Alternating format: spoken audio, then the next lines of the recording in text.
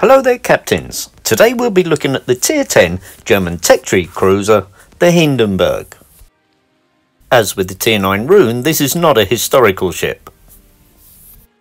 Here we can take a quick look at the equipment setup and the commander skills selected before we go into battle. Looking at the matchmaking for this battle then, we have 3 Tier 9 ships, 2 super ships, a CV and a submarine on each team. I've spawned on the east side of the map, so I'm going to head towards Sea Cap to begin with.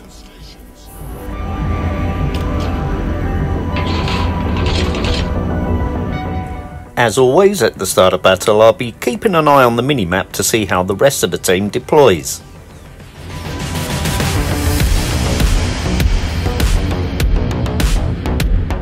Now this will not be a cap rush in the cruiser. The typical playing style that you will see with most players for the Hindenburg is as a long range HE spammer with a stern in position. And that is going to be my first play in this particular battle. Enemy force detected. It looks like Jutland is going to give us visibility, some spotting on the Sea Cap. Always nice to see a destroyer doing its job for the team. So myself and Lion need to be ready to provide fire support should he encounter resistance in the cap.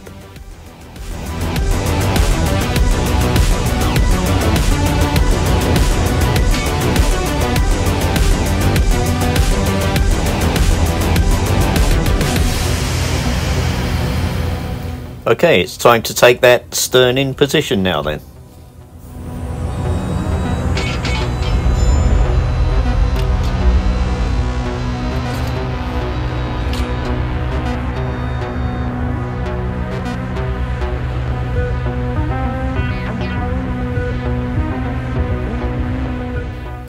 Right, myself and Lion need to stay frosty now that Jutland is actually entering the cap.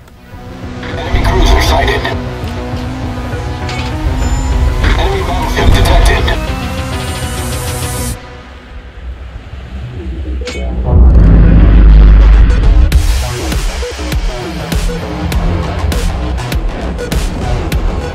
We can see that the Sea Cap is contested by the enemy now because the capture is not progressing.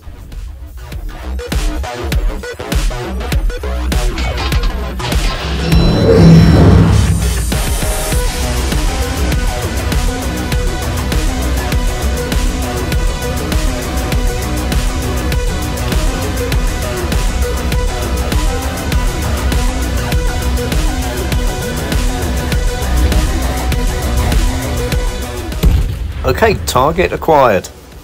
And it's the German heavy cruiser Elbing. Elbing will not be able to win a gunfight against the Jutland. Ah, but the Des Moines will. Switching to AP for Des Moines' benefit. Lion's not in a position to help, so I'm the sole support for Jutland at the moment.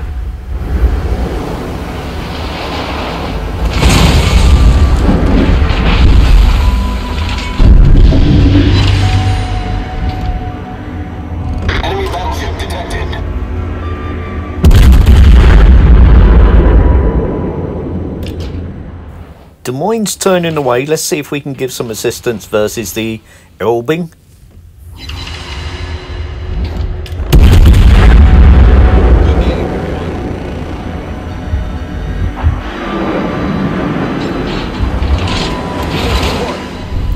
Okay, that's a little bit of damage, but unfortunately the Jutland's gone down now. However, the Lion is emerging to a firing position. Grozovoy is joining us at Sea Cap now as well. I'm going to spin around and switch my guns to the other side.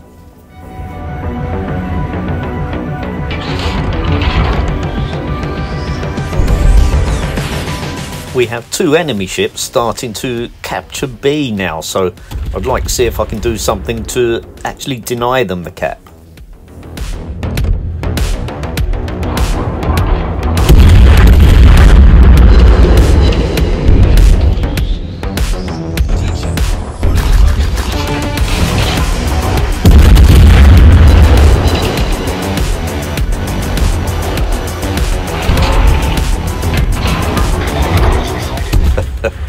There we go. Looks like Jutland is beginning to vent his feelings in the chat. It seems that I am playing like a bot. So while I'm defending the B cap, Grozovoy and Lion, having seen C cap just completed by the enemy, are starting to push that cap now.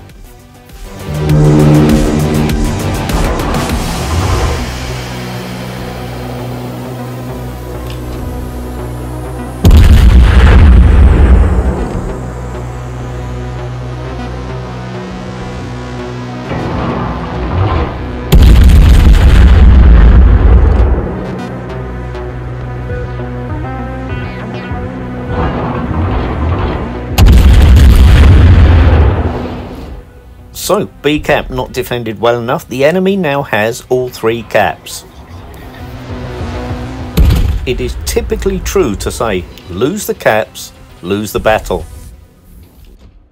We're another ship down now as well. The Lion has been sunk. I'm going to turn around now and go to support Grozovoy at sea.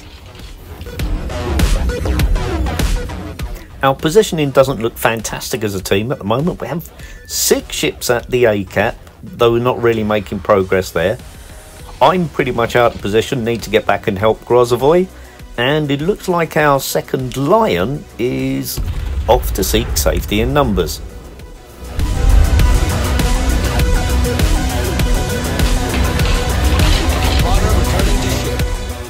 While I make my way back to sea then, perhaps we can all chip in and finish off that enemy pommer in B.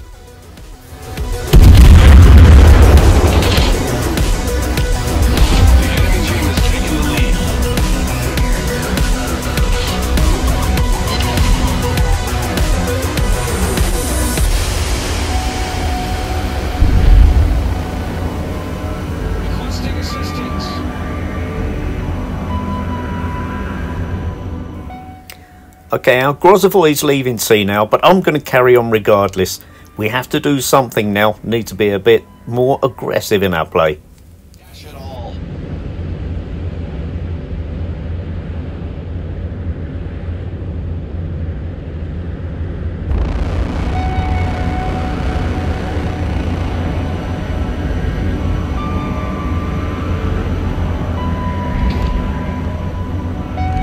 Oh look, a near broadside Brisbane, that's worth a shot.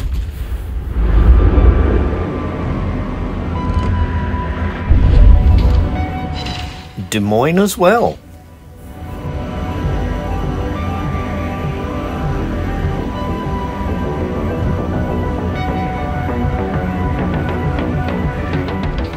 Okay, all hands to battle stations then, we're going in.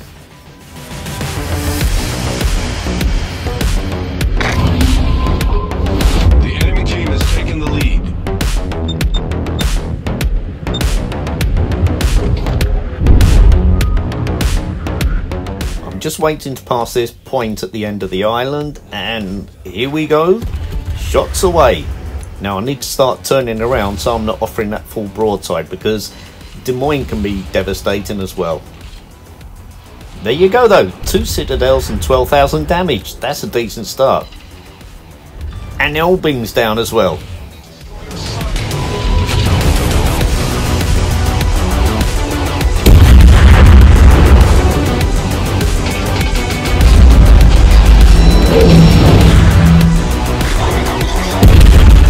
Whoops, that's careless. I'm going to potato here.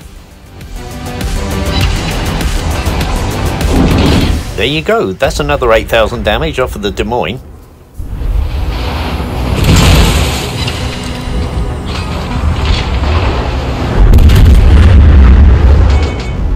Just when I needed it, there's a piece of luck. Storm's closed in and Des Moines behind the smoke, so now has lost visibility of me.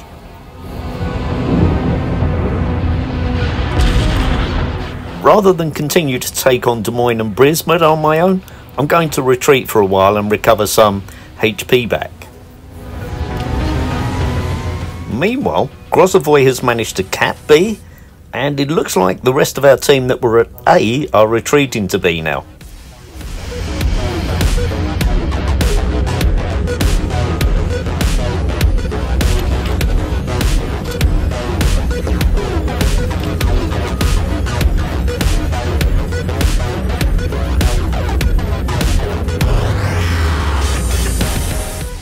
I'm going to use this island to my starboard side here for some cover while I wait to recover some health. Let's drop some torpedoes just to discourage Des Moines if it's coming my way. And there she is. Quick shot then before I disappear behind the island cover.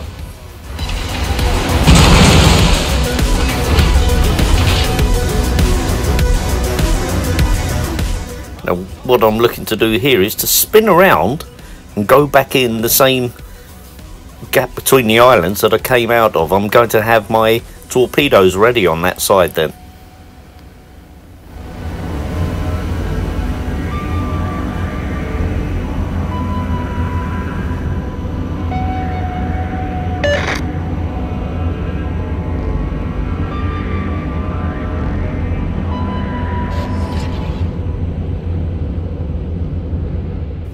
Okay, Des Moines is spotted now and is leaving the cap, so let's get back around the island and take Des Moines on once more.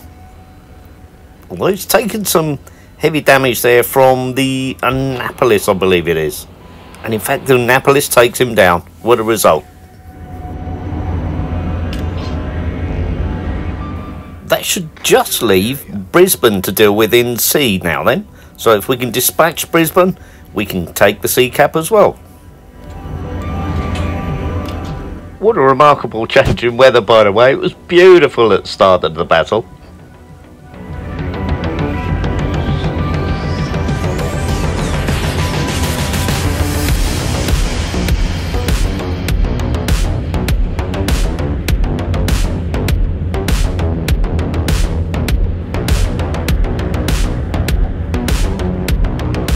The enemy is challenging for the B cap now, so we need to get this C cap squared away ASAP so we can go and support in B.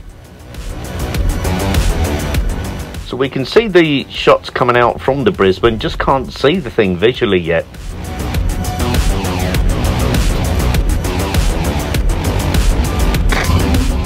Here we go then. Oh, and a lovely broadside as well. Let's put some of this AP in there.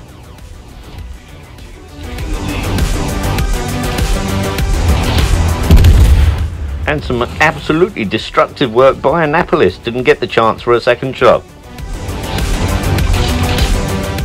Right, let's make my way over to B cap then.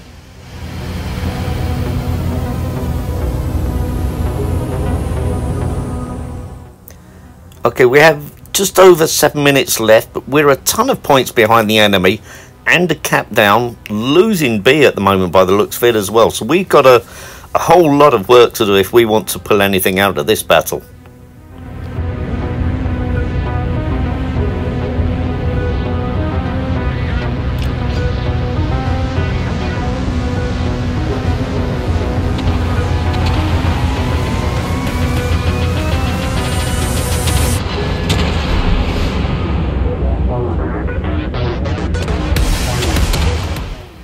So it looks like Annapolis is doing a good job of resetting B, but here's an odd one. Why has Grozavoy sat in smoke there?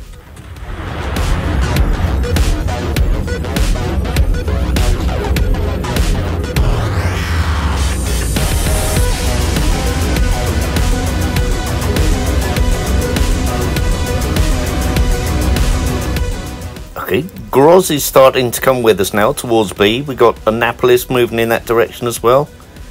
But look at that Hayate. Where is that going?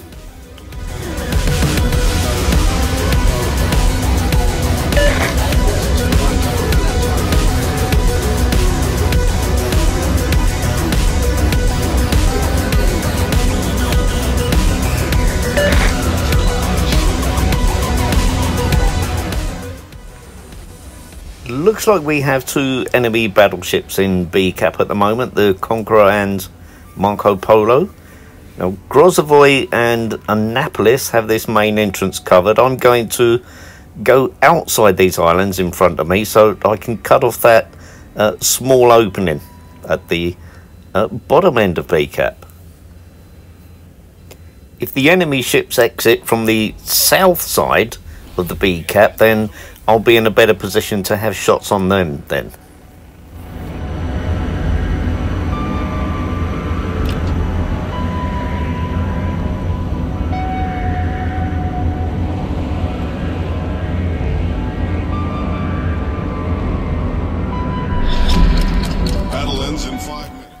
Polo's looking very low, which is good news for us. And the Conqueror here might be going to give me a broadside, so we can inflict some damage on her then.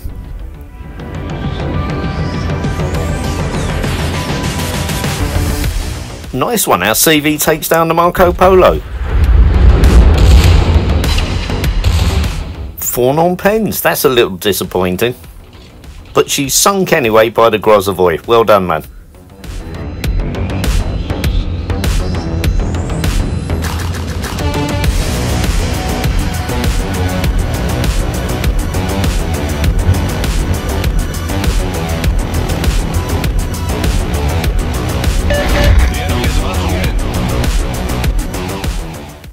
I'm already committed to the cap now, but that position of the enemy Edgar looks like a threat for our CV.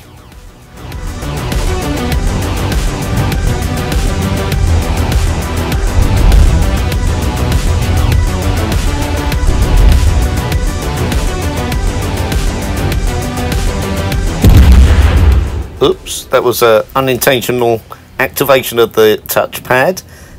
I'm going to go out there and I'm going to take on the Edgar to defend our CV.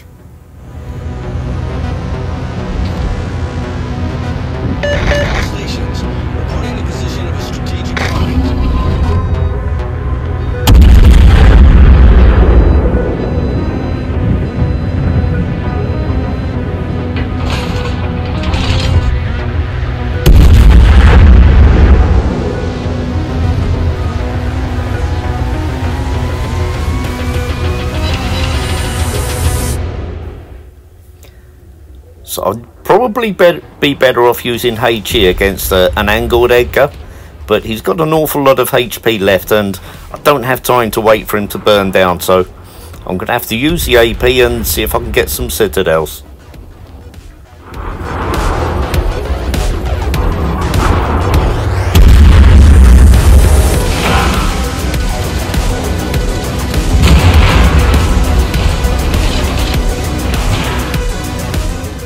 We can see the remaining enemy destroyer there now as well, heading for our CV.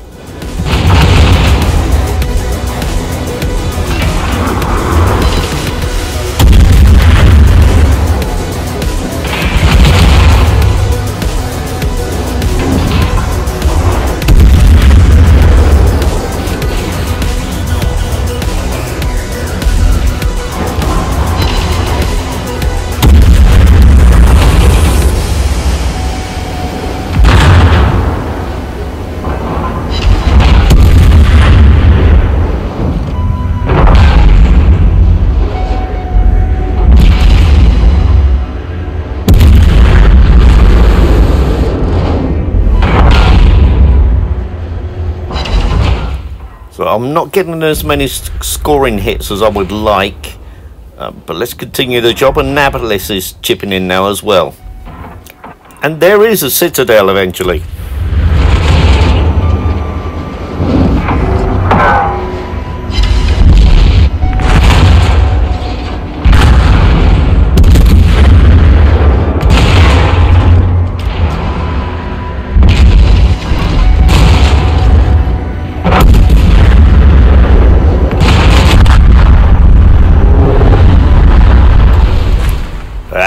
Davy Jones locker for me then, but so it is as well for the Edgar. So there's just the one destroyer left for the enemy and we're up against the clock, so we need it spotted soon. And there it is, well done CV. So Annapolis, we're all hoping for you now. Or perhaps even the CV can finish the destroyer off.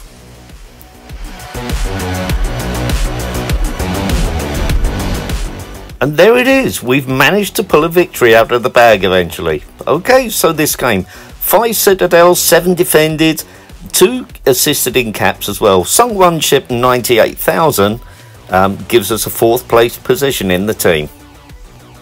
Compliments to Annapolis and Nakimov, and a big question mark over Hayate. What were you doing during this game? Thank you for taking the time to view this video. Goodbye.